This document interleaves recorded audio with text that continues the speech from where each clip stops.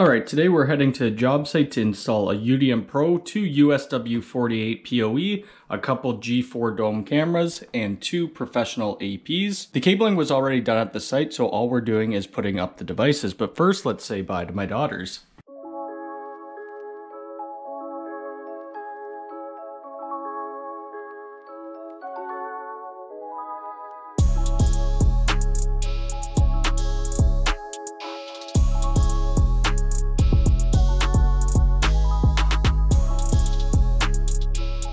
Okay, and now we're at the job site. I didn't do any of this cabling, it was by another company, but they did a pretty good job.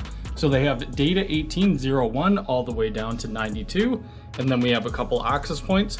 We're only putting in 2 access points in this place and 2 different cameras, and we will be using 2 of these AP cables for our cameras as they're in the correct location and there's no reason to run new ones. So what we need to do, we need to get the UDM Pro in, our switches in, and then we need to patch them to the switches. The company did provide 1-foot patch cables, which we'll be using because this is a certified job by CommScope Cables.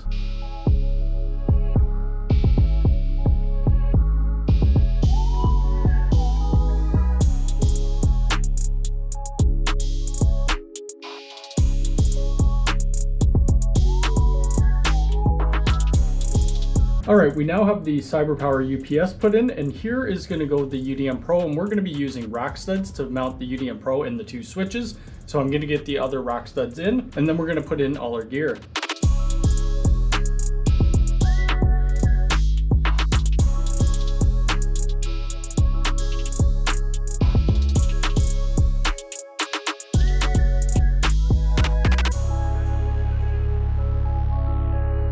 Okay, we now have our access points hung and the cameras. What we need to do, we need to start patching them in, but we're using these 1 foot. These were given to us. I usually would have used 6-inch as these are a little long. Each desk has 2 data jacks and we're only going to be using 1. So we're just going to skip every other data jack.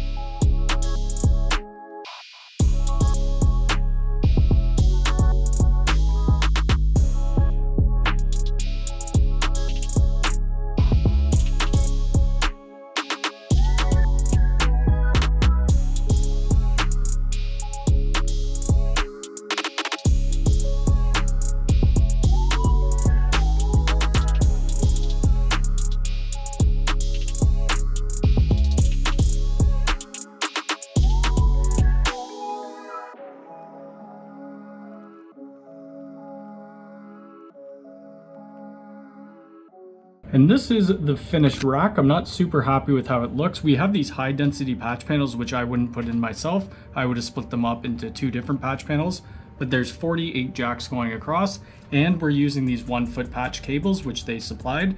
I would have put in 6-inch.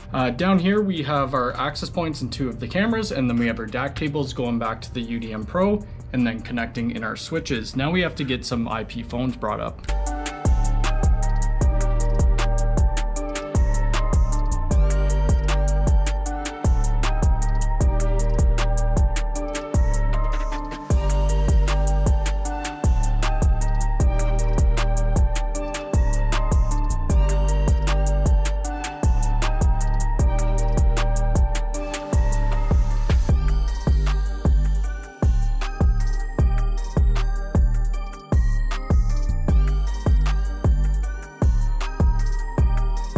I did a signal strength test using the Ubiquiti WiFiMan app. It didn't roam to the second access point, but even with the 1, we could still see that we're getting great Wi-Fi coverage. I did a second signal strength test and it did roam, and we were getting green pretty well everywhere.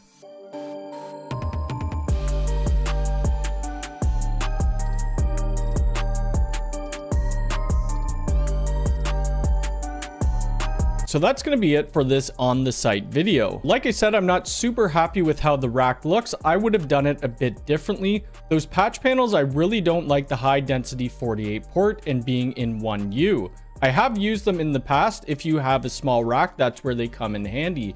but they're really difficult to work with if you ever need to service them. Also, like I mentioned, I would have put in 6-inch patch cables, but since we weren't supplying any of the material, we had to go with what they had. If we would have switched the patch cables out, it would have cost a few $100s, and that's overhead that the client doesn't need. For the phone network, I created a port profile with the native VLAN of our staff and then the voice VLAN of our voice network. This way, the voice phones will get their own subnet, and when you plug a computer into the back, the computer will get a different subnet, and they are all blocked out by firewall rules. I do have a couple other on-site job videos coming up. One later in this week, we're going into a house. We're going to be setting up a rack, terminating all the cables, putting in patch panels, and then putting in our Ubiquiti gear with our 6-inch patch cables. The next job is this one seen right here, which is a pretty big mess. It's going to be a lot of cameras and redoing the whole rack. We'll be ripping out all of the gear and then re-terminating everything and putting up about 30 G4 domes and 1 PTZ camera. If you have any questions about this video, please leave it in the comments below. If you like this video, hit the thumbs up button. If you're new here, please subscribe and hit the bell icon.